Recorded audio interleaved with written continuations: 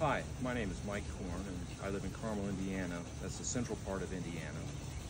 So we have some fairly cold winters here, and in this apiary we run 10 to 15 colonies per year, depending on the year.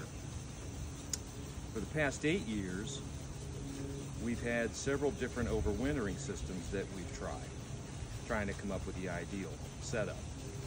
We've tried upper ventilation systems, we've tried quilt boxes, we've tried moisture boards, plastic wraps, all the setups that we've tried. We've had mixed survival rates, and of course they all come with various setup and storage challenges. Then we tried the Hive Hugger system, which is a hive wrap and includes a crown board.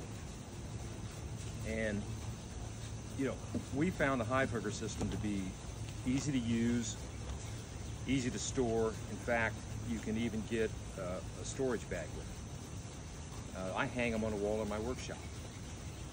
But most importantly, we had this past year 100% survival rate with the Hive Hugger system. It was our first year using that system. We also had really great early spring buildup. So we're happy with it. We're going to use it on all of our colonies again this year.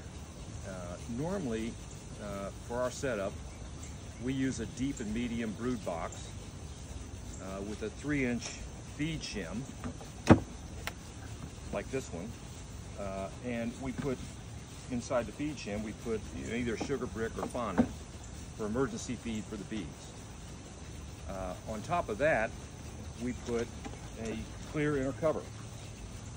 So it's very easy. It's unvented, of course, and it's easy for us to put the crown board on top of that, and then of course an outer cover, telescoping outer cover normally.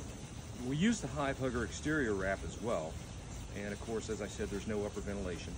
To check the feed, the sugar brick or the fondant, we simply raise the crown board and the outer cover just a couple inches from the back, and because it's clear, we can see what's going on and whether or not they need more feed.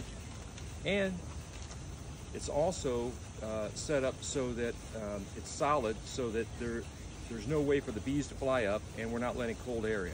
And then of course, again, the Hive Hugger crown board goes back on the top.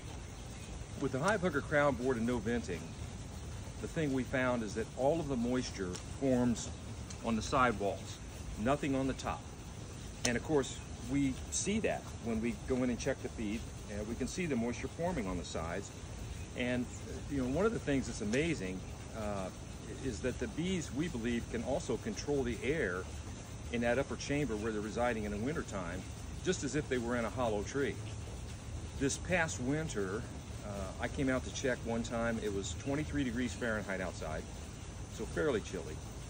And the bees were not clustered. They were in the upper brood box, and they were walking around on the side walls, gathering or foraging for the moisture, and then using that moisture to break down the sugar brick and the fondant. Of course, the bees have to have some moisture to break down sugar brick and fondant, so it works out really well. We never one time in all the colonies we checked did we see any moisture up above the bees, which is crucial. As I said, the Hive Hugger system for us, it's easy to use, easy to store, and the crown board looks just like this, is effective. The Hive Hugger system works. I would recommend it for any beekeeper operating in cold winter areas. The other thing I would say is this is the setup we use. You can use this crown board and the hive wrap regardless of your setup. You don't have to do it like this. This is just the way we do it. This is R32, so they're going to be insulated to the point where no moisture forms up above, and they're well taken care of for the duration of the winter, in your cold area. Good luck.